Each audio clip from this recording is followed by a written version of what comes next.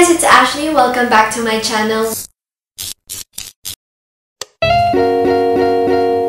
For today's video, I'll be doing a makeup routine and I'll be completely honest with you guys. So this is like a chit-chat makeup routine kind of video. And just a disclaimer, I am a beginner and I am no makeup guru nor an expert. Nevertheless, if you want to know how I came up with this look, then just keep on watching.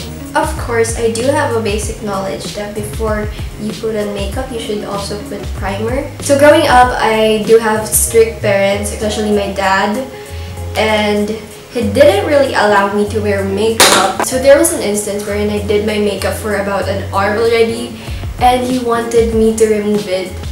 And so I did. So it goes to show that I did have a hard time learning about makeup. He didn't really allow me to do my makeup on a daily basis or even when I feel like to. Like, occasionally lang talaga. But let me just share this moment with a friend of mine. Of course, my friends know that I'm really into fashion and styling clothes, but I was requesting her to do my own makeup, and then she told me that you're so into clothes and styling them, but you don't know how to fix yourself. At first, I got offended because, of course, who wouldn't get offended? But it hit me with the reality that I should know how to do my own makeup. I mean, there are times that makeup becomes a necessity.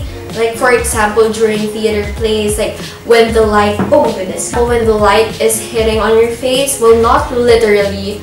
Well, you get me. I don't really want to look pale in front of an audience. I don't want people to see me like as a dead person. Especially when I go through castings, I don't want to look pale and they'll judge me. Okay, so a moment of silence first. I don't know how to do my brows. But yeah, I'm one of the few people who likes it messy. My friend said that I should do the outline first, and I don't know if I'm doing it the right way. You like just brush it up? Hey, there's like a huge difference. Okay guys, don't judge me please. I think I put too much.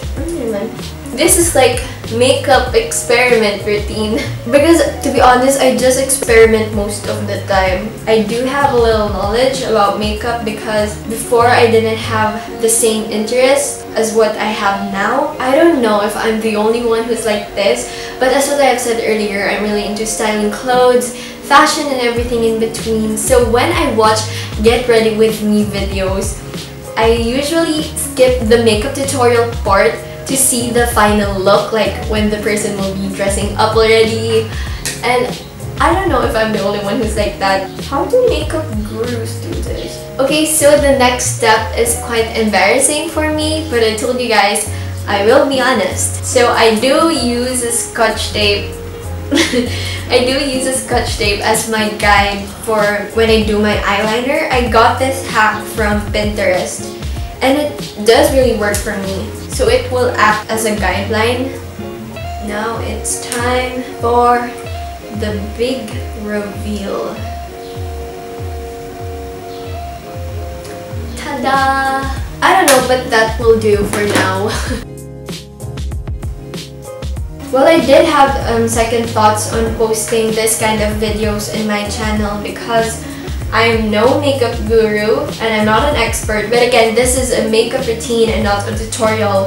And aside from the fact that this has been requested by some of you guys, I also just wanted to put a reminder to everyone out there, especially to girls, that you are fearfully and wonderfully made by God. And you know, those freckles that you're trying to get rid of with concealer, you know, you have no idea how many people want that imperfection of yours. Like, just type faux freckles on YouTube and you'll see 100 and thousands of tutorials on how to get one.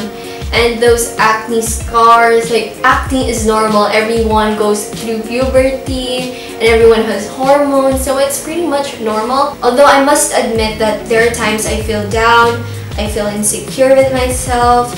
But at the end, I realized that appreciating someone else's beauty doesn't mean that you don't possess such too. So if you see someone else with or without makeup, it wouldn't hurt to be generous with compliments. And for some of you guys, it doesn't mean anything to you at all. But for some, it does mean a lot. Especially in our society nowadays, it could get really toxic and negativity is everywhere.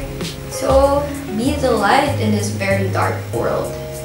That's so cliche, but it's true. So that's about it for this look. Thank you so much for watching and I'll see you on my next video.